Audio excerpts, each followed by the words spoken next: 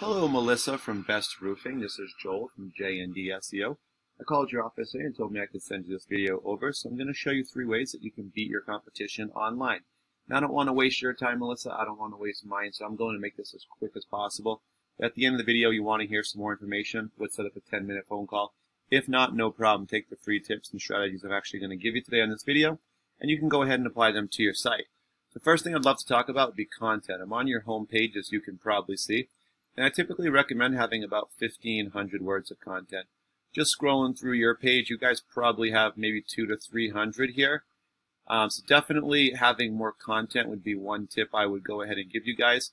Partially because Google's going to rank you based on the amount of content you have, as long as with your keywords.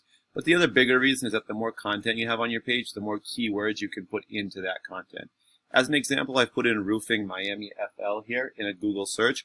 This represents kind of a keyword or key phrase that a new customer would put into a search looking for services in the area. And with any Google search, first thing you're going to find is these ads, companies essentially just paying to be seen first by new customers, and hoping to getting some extra business. After that, we're going to find this map section. Top 3 companies are going to show up here based on citations.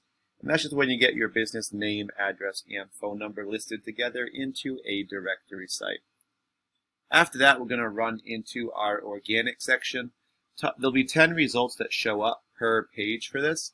And these don't show up random. They really do show up based on Google's algorithm. And we've talked about 2 parts of that algorithm now, which are content and keywords, as well as citations to an extent as well. So we could actually rank this key phrase here, roofing Miami FL, based on our results, right? Because these all show up because of that. So number 1 is going to go to TNS Roofing. Number 2 is going to go to Home Advisory, which is the directory. 3, Better Business Bureau, a directory. And 4 is Yelp, which is also a directory. So I want you just to remember that there's 10 results per page. So we're going to talk a little bit more about that. Next up, I've taken your website, bestroofing.net, put it into a program I like to use called Ahrefs. This allows me to kind of analyze your site and see how it's doing. If you think of the internet as a popularity contest, whoever has the most votes, they're going to get the most attention, right? And they're going to get the most views. And we're talking about websites. We're talking about views and visitors to our site. I see you guys do have your name up here in the header, and you've also got a keyword up here, which is really good. These will actually allow Google to find you a little easier in searches. So right now we're showing 424 referring domains. This just means that you have websites that you have links on, and these domains are websites.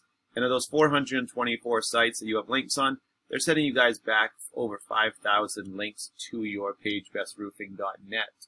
Right now, you guys can be found in Google searches of up to 3,300 keywords.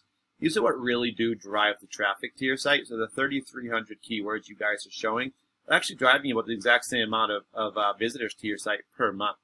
You're getting about 3,300 visitors per month.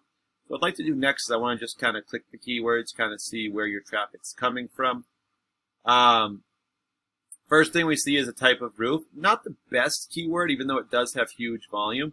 But the reason why it has so much volume is because it's a national term, right? You're going to get results from all over the U.S., not necessarily in Florida where you guys are located. And you might have other branches, but if you can't service all those people, then there's not a lot of point in having that keyword phrase on there. So what you really want is kind of location-specific terms, and also potentially your name, which let's see what else we do have on here. So mostly I'm seeing a lot of roofing terms or maybe products you guys have, but I'm not really seeing many location-specific things, and that's what really is going to drive the traffic to your site.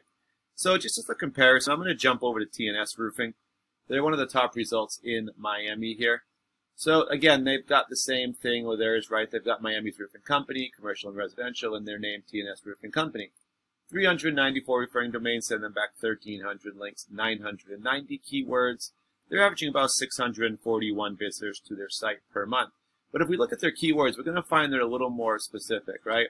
So this is what I'm talking about when I say kind of like a one that's going to bring in new customers. What we call it buyer specific, right? Somebody who searches roofing Miami, Florida, they're looking for a roofer. They probably need work done pretty much right now.